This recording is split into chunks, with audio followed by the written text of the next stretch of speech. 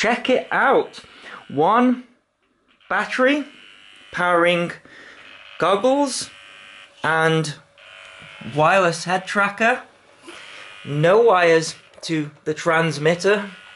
Also works with the Radiomaster TX16S with a bit of work. Got my pan tilt system here.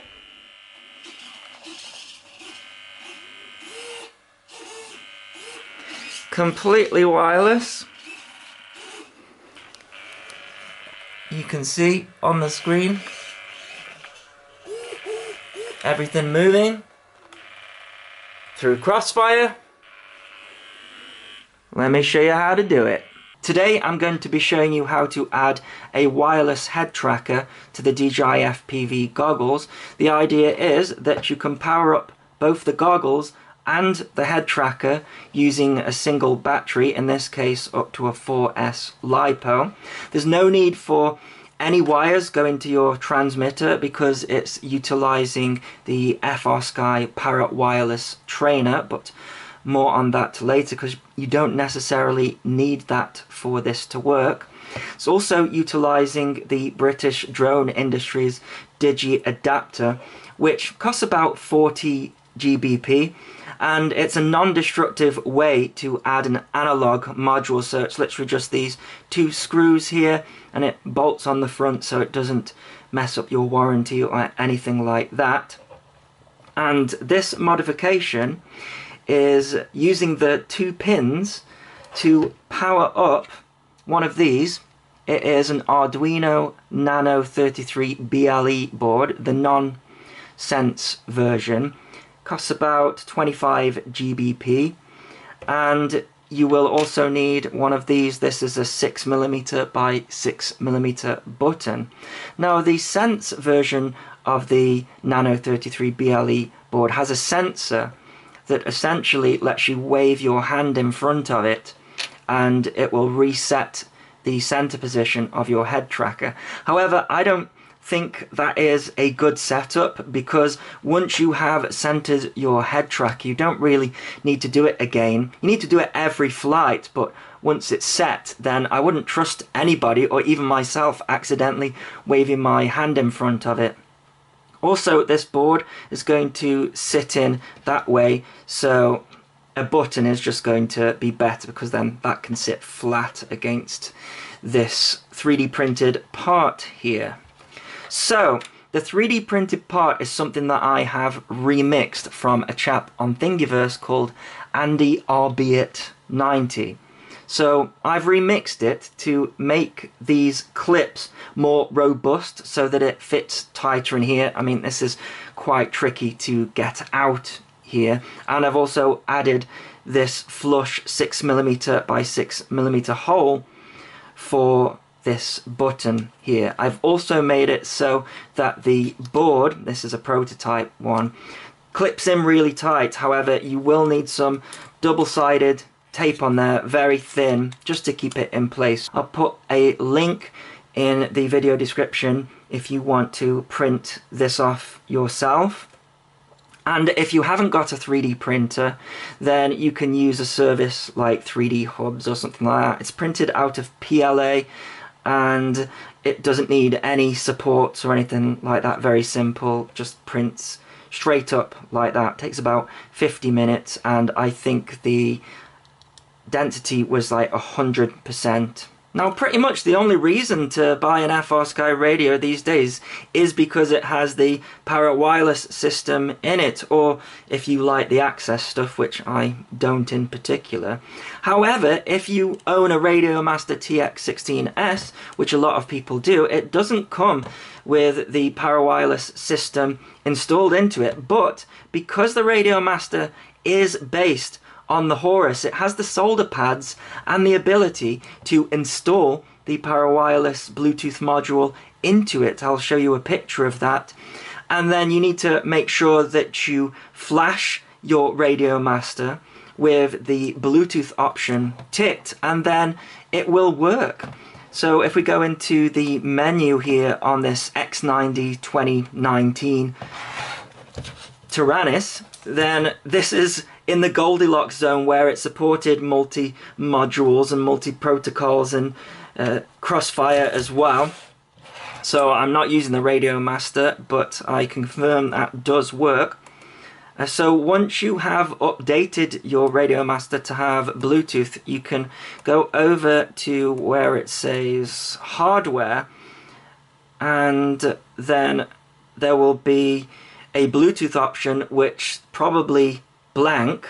You can change that to Trainer, and then you should have a local address if your Bluetooth install has worked correctly.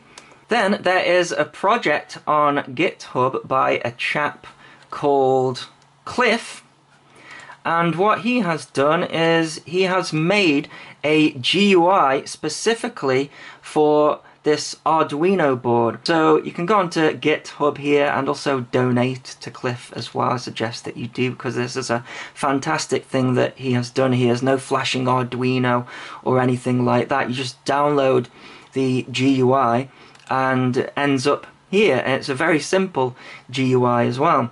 So if I plug the Arduino Nano board into a USB port on the computer, and what we need to do is double press the white button, and that sends it into DFU mode.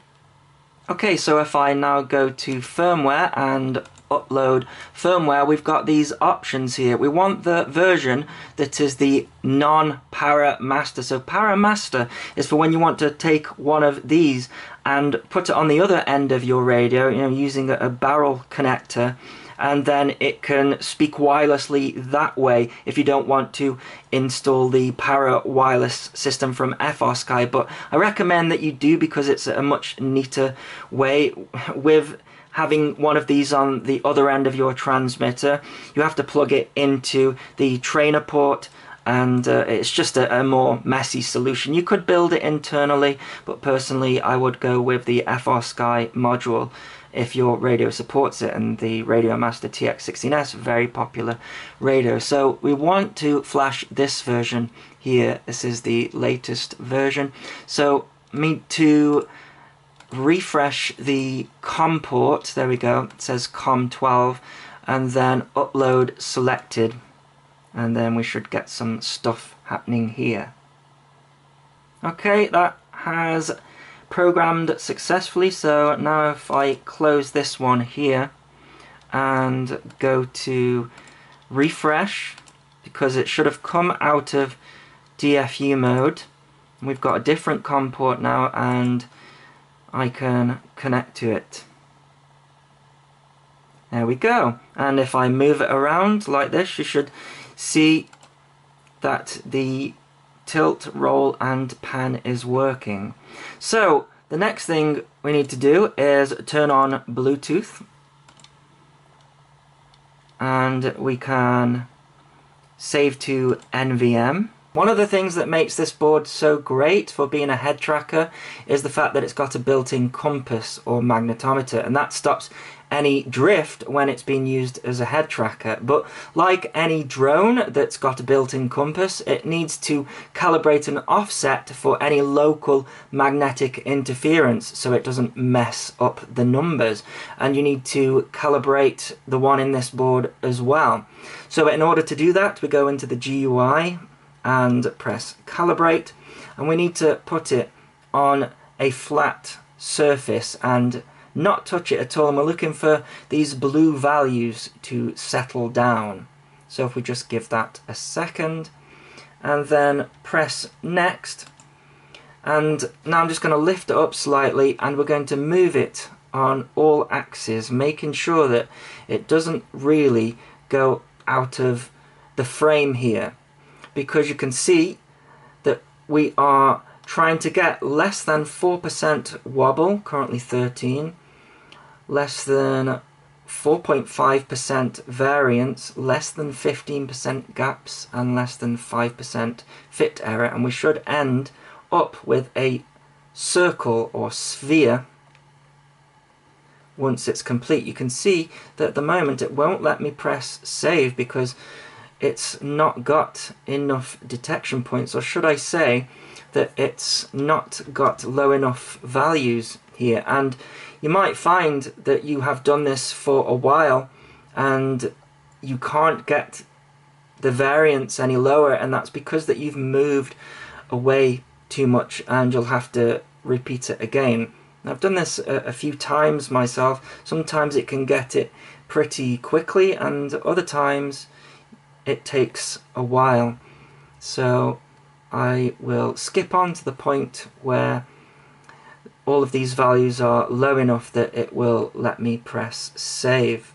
Okay, that has done that. You can see I can press save. It did take a couple of goes that. Next, you're going to want to solder 2 wires. So 1 to the switch here and 1 to the switch here for the reset button. Now, this switch here, I will show you, it's connected up in a way that when it's in that position, so the legs are coming out here, then this one and this one are connected, and this one and this one are connected. Now we're wanting to make a switch there, so we want to solder either that one and the bottom one, or the top one and the bottom one. I have gone for this one here and that one there. It doesn't matter on the color, and then that will make a connection for the switch. Then you're going to need 2 wires here for your voltage and your ground. This will take up to 20 volts, but my V1 DJI goggles only take up to a 4S anyway, so I'm going to be using a 4S LiPo. On the end of here, I have soldered them to these row of pins that actually come with the Arduino board, and then that is going to plug into the pins on the FPV goggles. Now I don't want to plug them in the wrong way, so what I've done is I know that the bottom pin is voltage in and the third pin is ground. Now you could have all of the pins here, but the problem that you have if you use these pins is something shorting on the board here. So I've used 4 pins, and I know that this one is always the bottom. I'm probably going to keep it in my goggles anyways.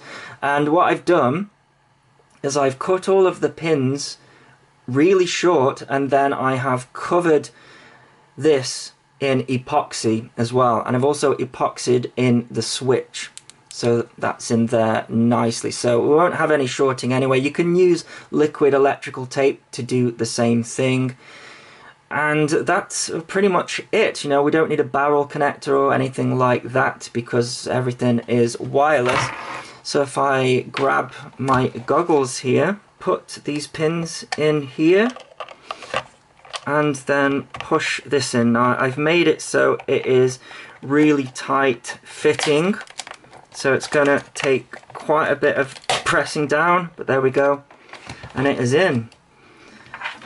So now it will just power directly off a 4S LiPo. But before we do that, I'm going to show you how I have set it up again in the GUI.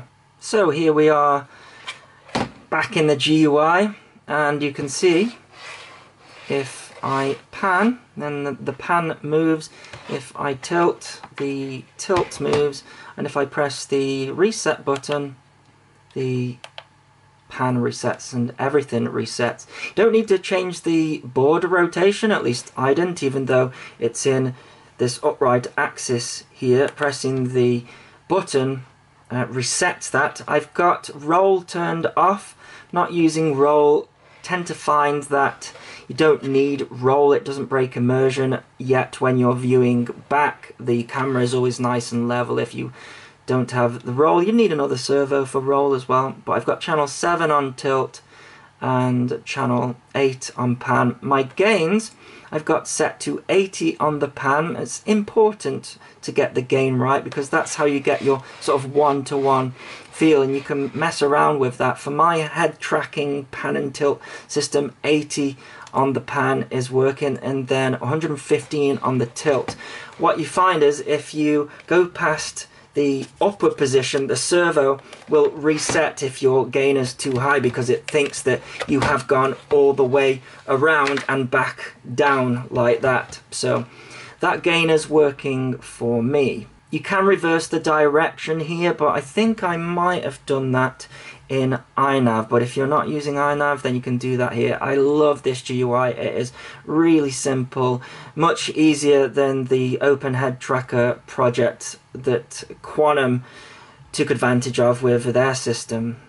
Okay, so if I go into my model now and page over to where it says Master Bluetooth, I'm just going to clear it because I've already done this. You'll have this option here that says Discover. So if I press Discover, you should just get the one code up, but mine's going to bring up a couple because I've been practicing with this. I think it's the bottom one that I need to go off. And if I page then over to my mixes on channel 7 and channel 8, you can see there that the source is trainer 7, and we can have that on a switch so that when it's in the middle position the head tracker is on, and when it's in the top position it is off. So it's like a reset switch. Also, the gain is set to 150. That's just so I'm getting the most out of my particular servo that I'm using. And then you do the same for channel 8, so that's your pan and tilt in. If we just move over to the output, we've just got a little bit of an offset for the center servo so that it remains in the center when the switch is in the up position.